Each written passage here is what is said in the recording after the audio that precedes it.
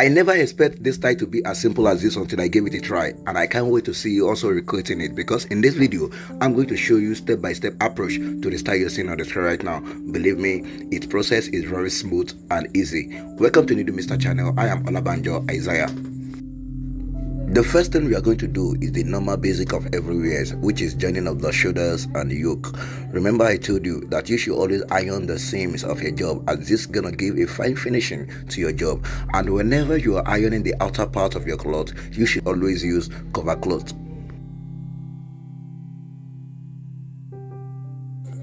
Now I'm going to run a straight stitch at the base of the yoke and also the neck.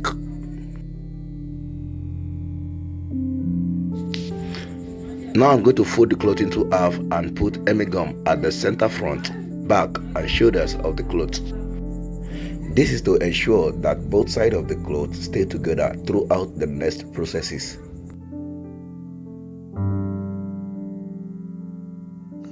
This is the point at which you check the size of the neck to see if it fits yours. If it doesn't, please trim to increase its size. Here I have 17.5 inches and the size of my neck is 18 or 18.5 inches. In fact, I'm very comfortable with 19, so I'm going to increase the size of the neck.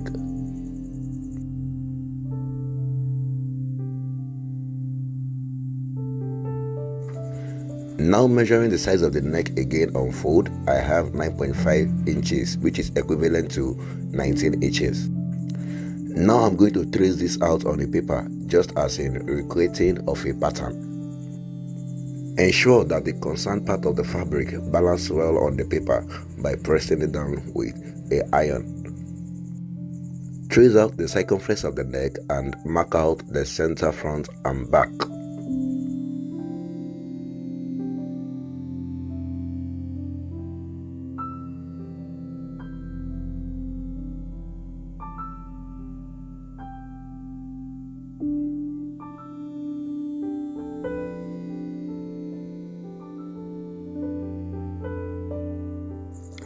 This is the point at which you decide how thick you want your pattern to be here. In this video, I use 1.25 inches. Believe me, this is not a rule. That is, you are free to use whatever size that suits you.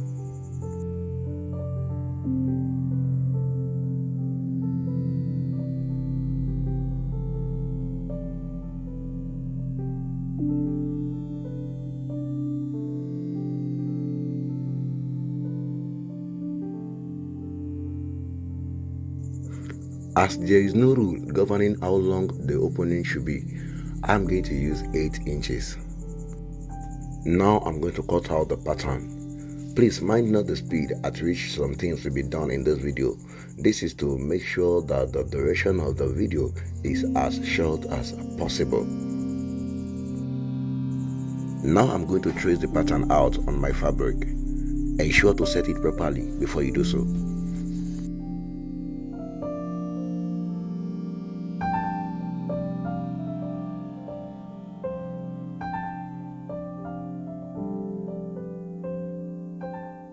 Please mind not the markings on the trace, for I thought they're gonna be of useful element when doing this. The one I'm doing now is sewing allowance, and the law governing this has been discussed in one of our previous videos titled Insertion. So I'll advise you to click the video at the top right corner of the screen right now to check out that tutorial, or do later, that you may have a full understanding of what is going on here.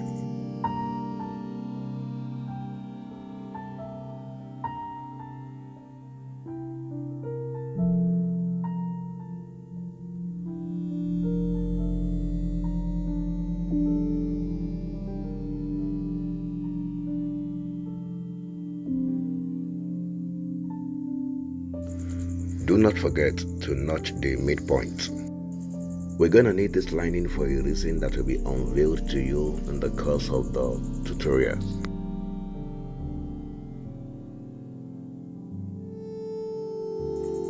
Coming back to the pattern produced earlier, we will need to reproduce this time with a seam allowance. Remember, I said to you that the law governing this has been discussed in one of our previous videos.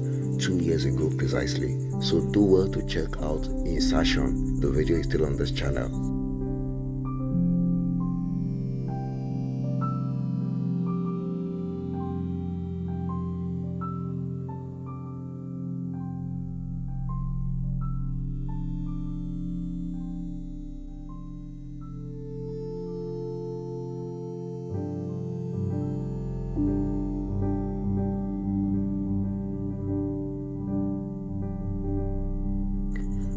These I'm going to cut out also.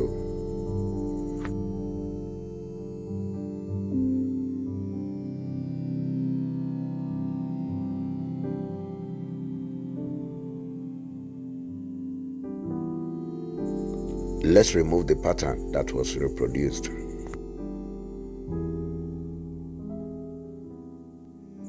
Now that the archetypal pattern has been separated, it's time to bring out the curve.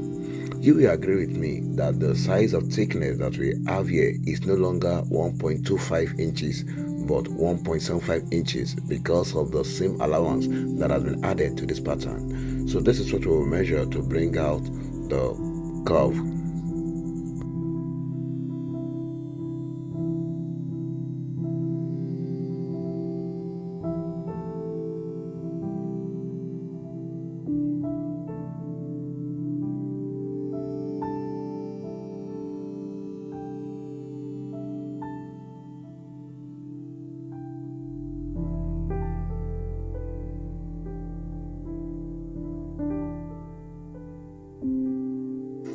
Now this is the pattern that we are going to use on our add collar stay for the neck.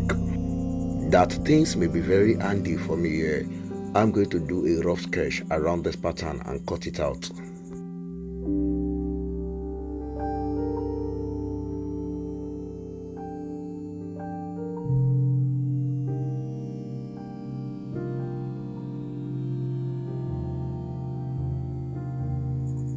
At first, I wanted to use sellotape to hold those patterns to the interfacing, but I remember that it is very important that the two sides of this interfacing stay firmly together for a very neat cut, and this will be very impossible with sellotape. That is why I introduced stapler to pin the pattern to the interfacing.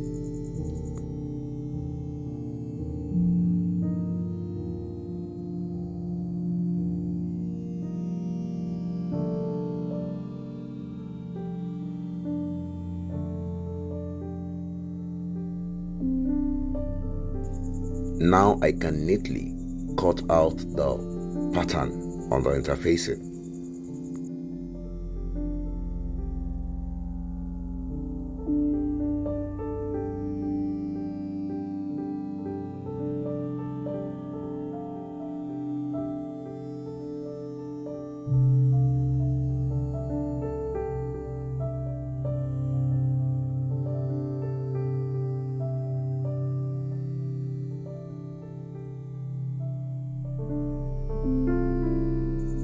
That you may cause damage to neither the pattern nor the interfacing, I will advise you to be very gentle while removing the pins by first straightening the folds of the pin.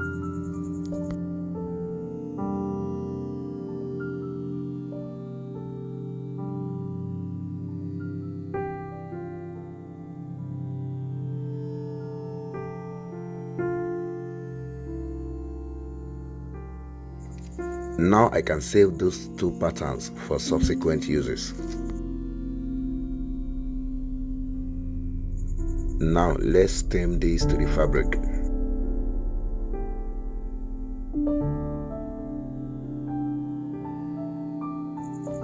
Let there be seam allowance when cutting out the inner part of the pattern, while give it a fine trimming when doing the outer part.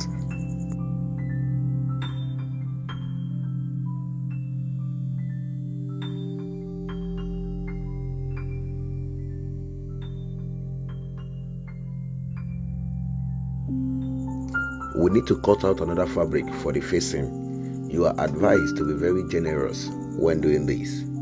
That is, you should cut your material excessively. Now let's take this to our sewing machine for sewing.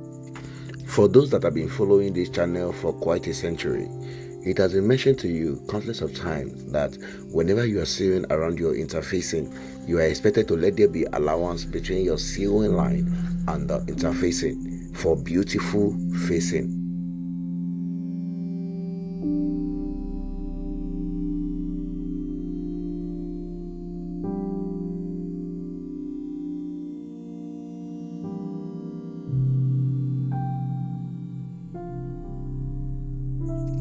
Now let's trim out the excess.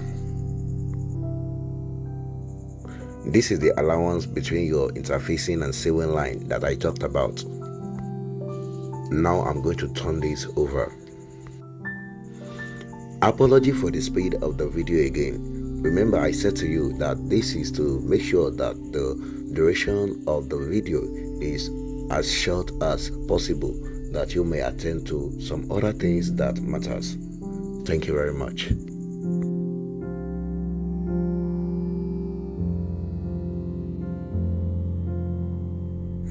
Now I'm going to lace this with gum to hold the outer and inner parts of those neck firmly together.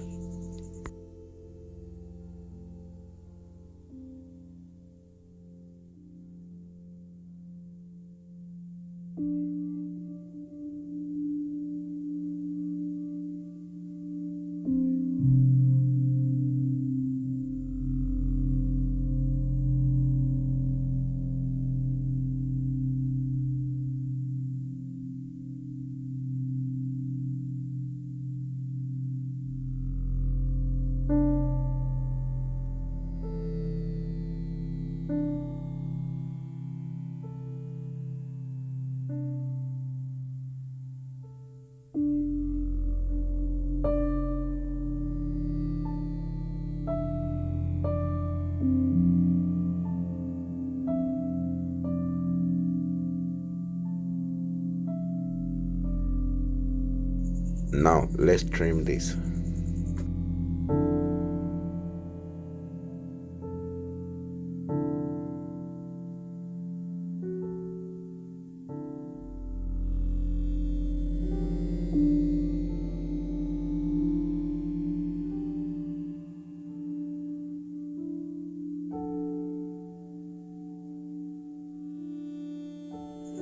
Remember to notch the midpoint of the neck, then connect it at this point to the center back of the body.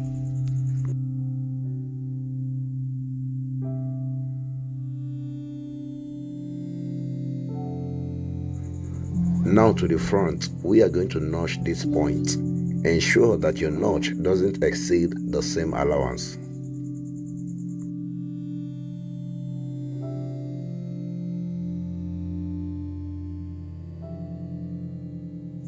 Let's close the neck.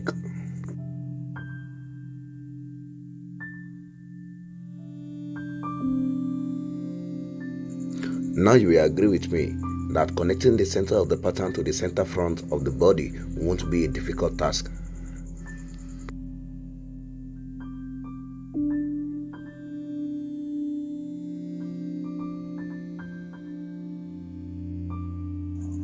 Ensure that your stitch doesn't exceed the notch.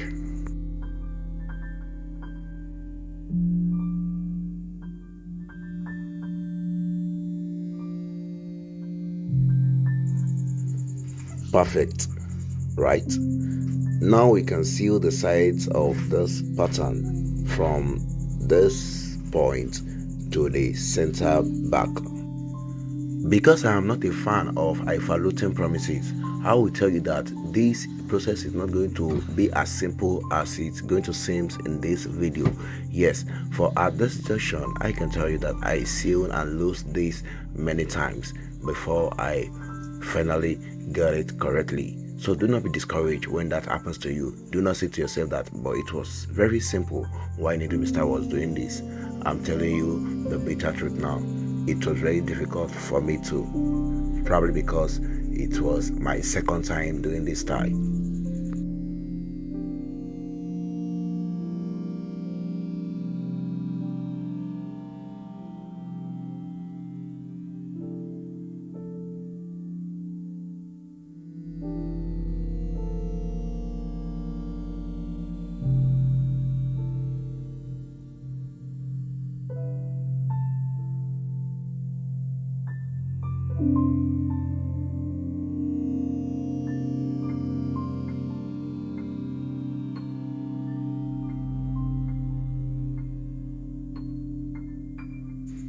Alright, I believe the little squeeze I have here is something that I can correct with my steam iron. So this is what it looks like at the bottom. You see that? Now let's go to the other side. You will agree with me that every tailor and seamstress have a particular side of their hand that they are very comfortable with on sewing machine. I don't think there is any one ambidextrous, maybe few. Because this side of the hand is not too comfortable for me, that's why I'm going to sew to an extent here, then stop and continue from the center back.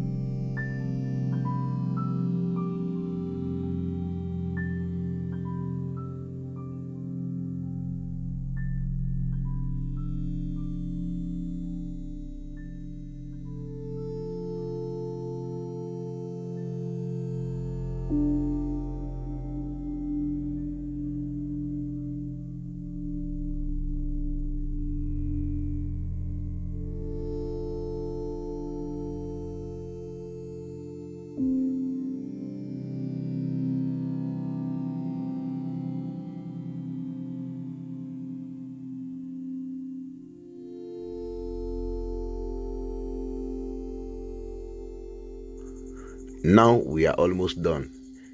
A very quick observation here.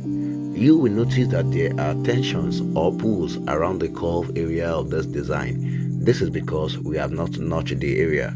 Yes, I had to do this even before sewing the neck to the body at all. It was a mistake, and to God be the glory that I have the small scissors. That was what saved me from the mess I put myself here. So you are advised to notch the curve areas before fixing the neck at all if you don't have the small scissors. Believe me, it was a mistake, and I won't like you to repeat the same. Now you can see how relaxed this area is after notching.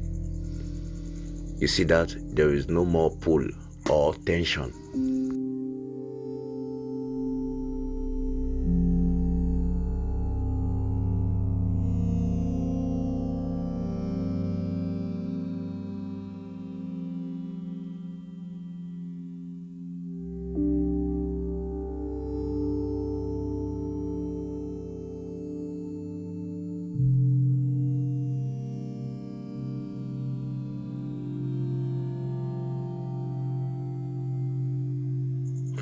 After properly notching the curve areas, we are going to press the whole design with our steam iron. Make sure you use a very hot iron.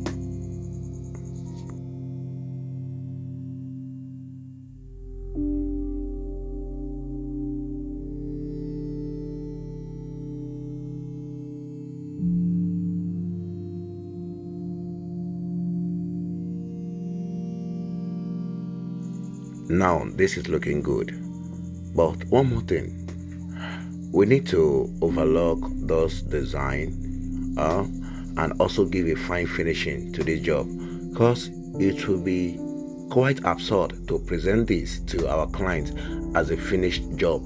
We ought to cover this part. Our clients ought not to be saying this.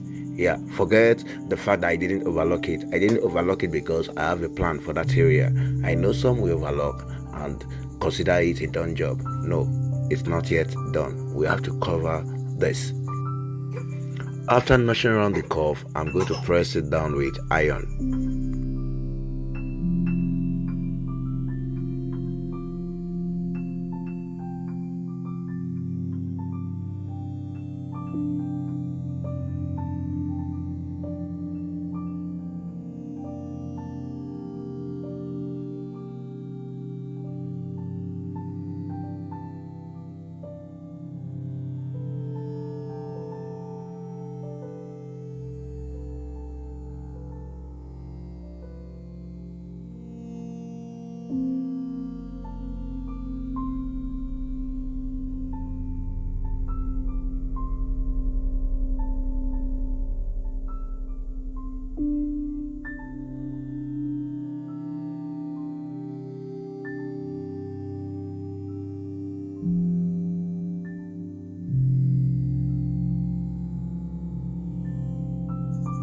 Now we are going to use Emi gum to gum this.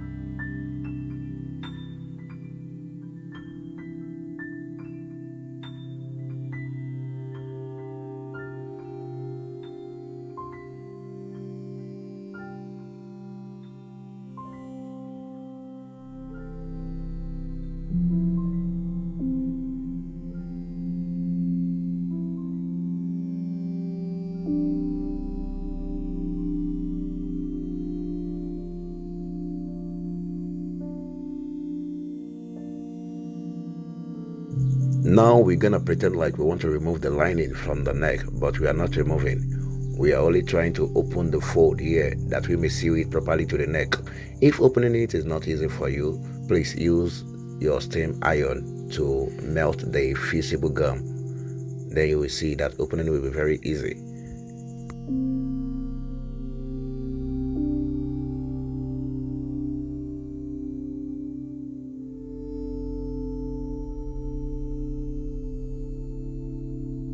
Now we are going to sew around this.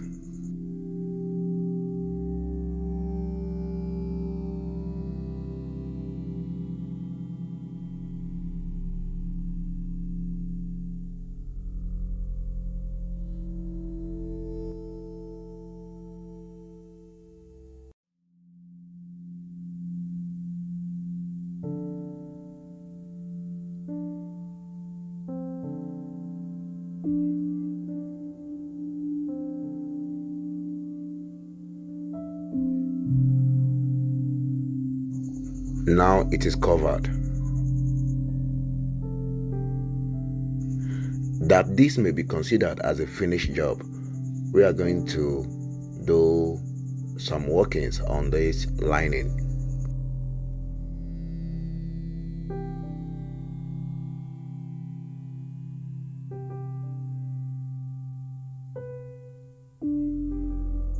I'm going to fold the down part of this lining in such a way that it will exceed the yoke a little bit, so that when I run another stitch at the base of the yoke, it's going to hold the lining down.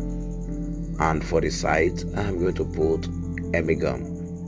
Then with needle and thread, I will tack this point.